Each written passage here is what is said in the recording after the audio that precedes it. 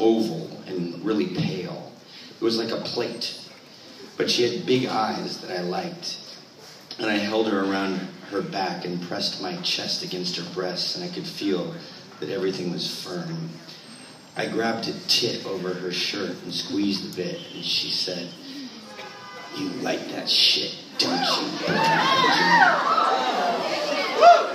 I said, "Yes, this cardboard wants to fuck you."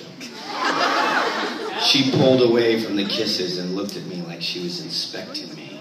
Her big eyes were half closed from the drinking, and the evil was really showing now. She inspected me, and then she started laughing.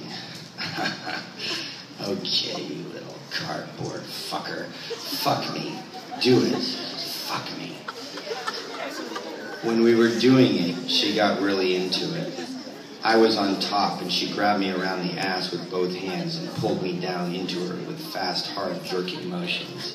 Then she flipped me down on my back and got on top. She put her hands on the wall above me and made weird, quick motions with her pelvis that whipped her vagina back and forth really fast. She started breathing, huffily and heavy.